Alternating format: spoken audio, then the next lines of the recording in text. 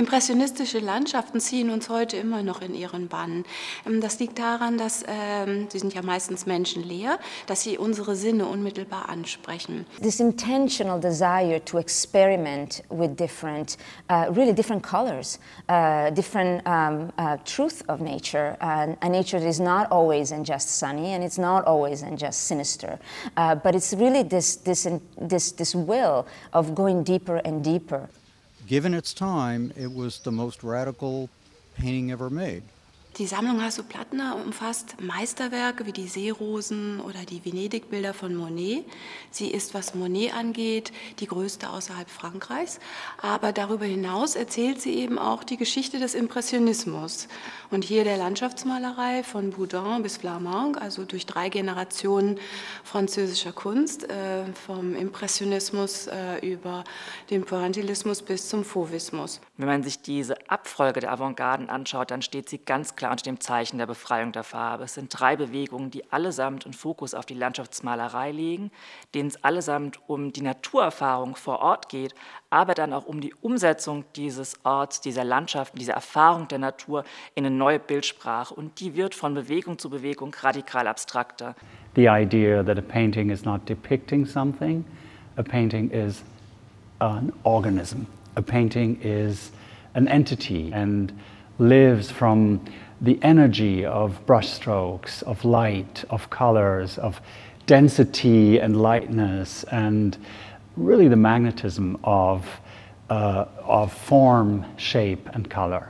Hasso Plattner hat das Museum Barberini ja gebaut für diesen Moment, wo die impressionistischen Werke seiner Sammlung hier Einzug finden. Dass wir jetzt aber diese Sammlung hier am Haus verankern können, auch als Dauerausstellung zeigen, wo die Leute zurückkehren können, die Impressionisten in neuen Konstellationen entdecken können.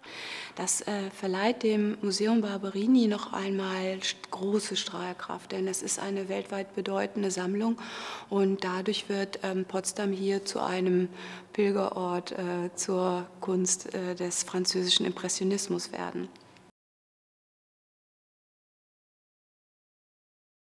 Many people think that modernity is absolutely central to Impressionism, and indeed it is, but we need to moderate that with other currents. Das 19. Jahrhundert in Frankreich war ein experimentelles Zeitalter. Es gab neue Mobilität durch die Eisenbahn, es gab wirtschaftlichen Aufschwung. In der Landwirtschaft hat sich sehr viel verändert. Die Menschen hatten die Möglichkeiten, sich wirklich auszutauschen. Es war eine große Neugier auch in wissenschaftlicher Hinsicht da. Darauf reagieren die Impressionisten mit ihrer Modernität. Die Impressionisten haben ja nicht im luftleeren Raum gemalt und sie waren auch keine zeitlosen Menschen, ganz im Gegenteil. Sie haben sehr bewusst wahrgenommen, wie sich die Landschaft um sie herum verändert hat. Der Himmel gehörte vorher den Wolken, jetzt ist da plötzlich Qualm. Die Erde gehörte den Häusern und den Kirchtürmen, jetzt sind da plötzlich auch Schornsteine. Und sie tasten sich ganz, ganz langsam ran an diese Aufgabe. If one thinks about artistic tradition, the way previous painters in France had painted landscape, because Monet was essentially a landscape painter, really Monet didn't engage with tradition very much at all. There was a long-standing tradition going back to the 17th century to landscape painters like Nicolas Poussin and Claude Lorrain. And Monet was not interested in their work at all. He was interested in direct observation. Diese Hinwendung zum Hier und Jetzt, es ist diese radikale Modernität des Impressionismus im 19. Jahrhundert, dass man die Geschichte und die Tradition ablehnt. Es geht nicht mehr um klassische Figuren, Studien, es geht auch nicht mehr um die antike Welt, es geht nicht mehr um Narrative, um Historienmalerei. Es hat letzten Endes nichts mehr, was symbolisch aufgeladen ist, sondern es geht um ein Greifen nach dem Ephemeren in der Natur, um eine Darstellung von Lebensrealität, wie sie die Franzosen im 19. Jahrhundert selbst jeden Tag erfahren haben. Sie haben keine Schlachtenbilder gemalt, sie haben keine Generäle gemalt, die man in den Salons eben noch gesehen hat, sondern sie haben eine Landschaft gemalt, die zum Teil auch überall sein kann, um uns herum, in Potsdam, wo auch immer. Es war ein transnationales Thema und das ist angekommen. Plein air. In French, the word suggests being surrounded by air. The air is something full. It's an environment. And if you read Monet's letters, even his early letters, he talks about his love of being surrounded. So you have to imagine Monet and his generation of painters, they were really amongst the first artists who would take the canvas itself out with them into nature, would paint in front of the motive, and at times really create almost the entire composition out of doors, not in the studio. And this had quite dramatic effects, really. There was a greater emphasis on natural light. The colors in general were much brighter. They were often perceived by contemporaries as glaring and unnatural. Die impressionistische Malerei spricht uns mit allen Sinnen an. Und das war den Künstlern so wichtig. Sie haben sich auf den Moment fokussiert, auf das, was sie in der Natur wahrgenommen haben. Und das können wir heute noch empfinden. It has been very often said, even by some recent scholars, that Impressionism is an optical art, an art for the eye. And I argue that Impressionism is an art that addresses the body's sense of embodiment and of being in a world, in a space. Durch die Pinselschrift, durch die Licht- und Wettersituationen, die sie sehr präzise und wissenschaftlich fast genau studiert haben und uns heute vermitteln, nach 150 Jahren stehen wir vor dieser Landschaft, wie der Künstler damals davor stand und wir empfinden, wie er empfunden hat.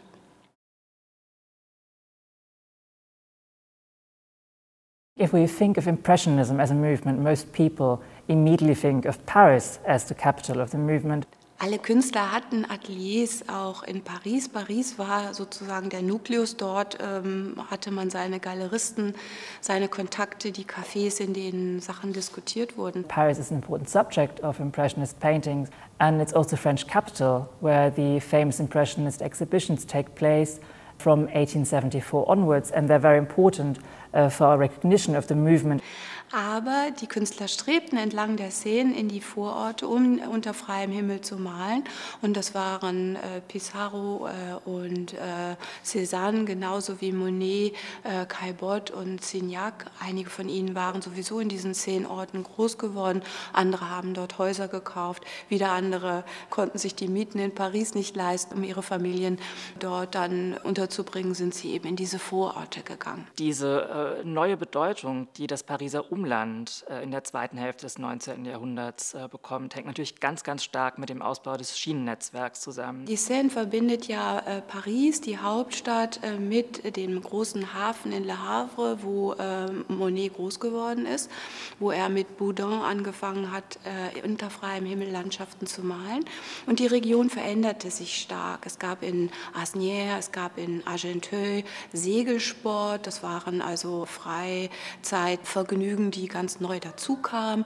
It was a town that was under change, pressured by the Industrial Revolution and by the need for Parisians to be able to have a breath of fresh air in the countryside as well. Das Pariser Stadtbürgertum kam dorthin und die Impressionisten haben eben auch diese Modernität auf dem Land immer aufgespürt. Man sieht auch sehr schön, wie sie sich an die gleichen Orte konzentrieren. Einige von ihnen fahren bis weit raus in die Normandie, andere fahren an Badeorte, die man leicht von Paris aus erreichen kann.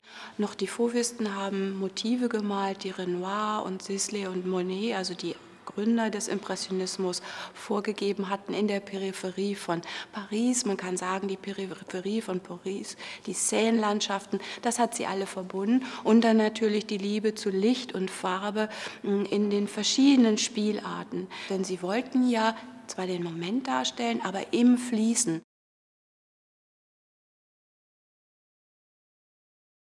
Es gab natürlich in der Zeit, von der diese Ausstellung erzählt, auch politische Ereignisse. Und ein ganz wichtiges war der Krieg von 1870-71, Deutschland gegen Frankreich. Beide Staaten wollten diesen Krieg, beide haben ihn provoziert.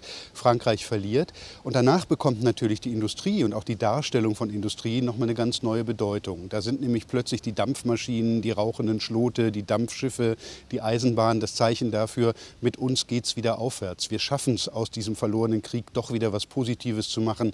Jetzt endlich beginnt die Industrialisierung auch bei uns. Und das sieht man an einer Reihe von Bildern. Die Künstler haben sich gegen den Salon und die nationalen Tendenzen, die es gerade nach dem Deutsch-Französischen Krieg in Frankreich gab, dazu entschieden, sich wirklich auf das Hier und Jetzt zu konzentrieren und all diese Historien und ideologisch gefärbten Dinge wegzulassen. Sie haben keine Schlachtenbilder gemalt, sie haben keine Generäle gemalt, die man in den Salons eben noch gesehen hat. Und sie waren Freigeister. Sie wollten an einer Utopie arbeiten, das Individuelle hervorzukehren. Zuerst als Republikaner und später auch als Anarchisten. Anarchism became an important political movement at the end of the 19th century as industrialization spread through European and American countries. Das war eine Utopie im 19. Jahrhundert, ohne Herrschaft zusammenzuleben. Anarchism sought to throw away all institutions and all structures to come back to humanity's innate goodness, so that people would work together without leaders to create a harmonious society.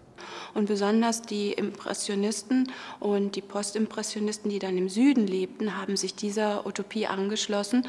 Und auch das verbindet diese 3 Generationen französischer Malerei, dieser Idealismus auch in gesellschaftspolitischer Hinsicht.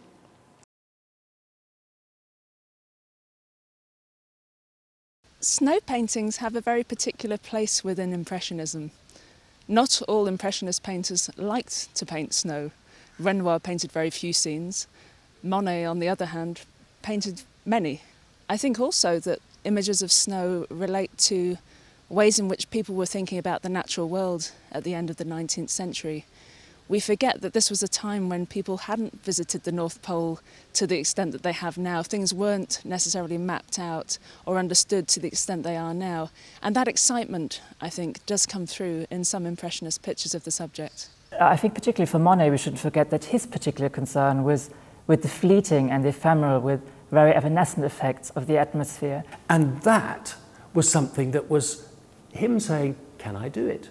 I want to take the risk. I want to push myself. So, for example, when he first went to work on the Mediterranean, just across the Italian border in Bordighera in 1884, that was to paint the light of the Mediterranean. For him, it was this different light they called enchanting.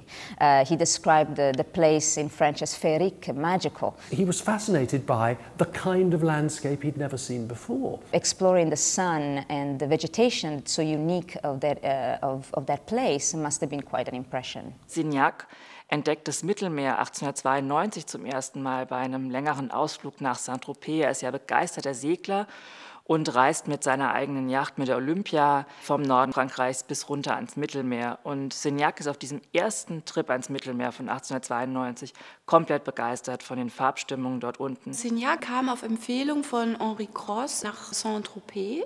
Er hat sich dort ein Haus gekauft, die Villa Une, und dort hat er ganz viele Künstler eingeladen. Cross war ein ganz wichtiges Vorbild für die Künstler, die später zur Gruppe des Fauvismus gehört haben, für Albert Marquet, für Henri Matisse zum Beispiel, aber auch für André Derain. Das ist eine Künstlergeneration, die Cross und Signac regelmäßig am Mittelmeer besucht und den ganz wichtigen Ansatzpunkt in diesen Vorgängern findet. Das sind Maler, die sind letzten Endes das eher kühle Licht von Paris, teilweise auch von der Normandie gewöhnt. Und diese gleißenden Tonalitäten am Mittelmeer, diese Überzeichnung von den Farbtönen, revolutioniert die Malerei von diesen jungen Künstlern. Die Reinfarben, das Expressive auch der Farben, das ist das, was der Neoimpressionismus und der Fauvismus eben von den Impressionisten mitgenommen haben. Aber tatsächlich sind diese Bewegungen natürlich ganz, ganz eng miteinander verbunden. Und zwar nicht nur im Sinne von einer Abfolge von Generationen, im Sinne von Lehrern und Schülern, sondern das sind Freunde, die in regelmäßigem Austausch miteinander stehen.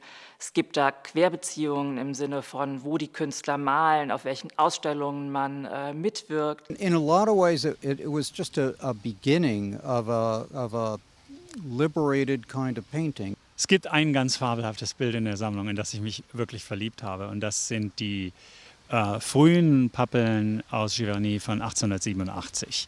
Und das ist eigentlich eine Landschaft, die keine Landschaft mehr ist. Das Ganze ist, als hätte er so einen Vorhang aus Bäumen vor das Bild gezogen. Es geht nicht darum, irgendetwas in der Natur zu zeigen, sondern das ist eigentlich nur noch ein Vorwand wirklich für ein unglaublich freies, Spiel von Farbe, von Licht, für so ein geradezu sich netzwerkartig ausbreitendes Gewebe von Farben. Ce qu'il va faire en fait, c'est opérer la fusion du dessin et de la couleur en travaillant directement sur le motif. Weil beim Impressionismus ging es ja immer darum, den eigenen Eindruck festzuhalten. Die Impressionisten fangen schon an, die Oberfläche zu zergliedern, indem der Pinselstrich, die impressionistische Tasche, sichtbar bleibt. Die Pointillisten zergliedern sie dann in kleine Punkte, in einer Art Raster- oder Mosaikstruktur.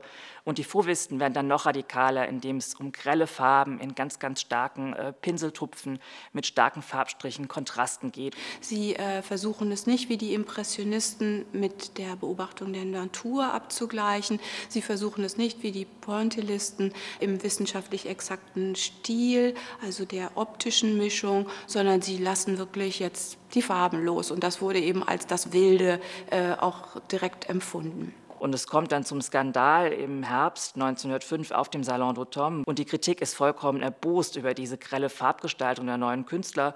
Und berühmterweise schreibt Louis Vauxhall, einer der einflussreichsten Kritiker in der Zeit, dass es sich hier um wilde Tiere handelt, die man in dieser Ausstellung gesehen hätte. Und er verwendet den französischen Ausdruck Fauve dafür und meint damit diesen radikalen Angriff der neuen Avantgarde auf die Gepflogenheiten der akademischen Malerei, insbesondere im Hinblick auf die Farbgebung. Und damit sind sie eben als wilde Maler, als Fauvisten und als sehr internationale Künstlergruppe auf die internationale Bühne gekommen und haben ganz vergleichbar zu den deutschen Expressionisten in diesen starken Primärfarben gemalt.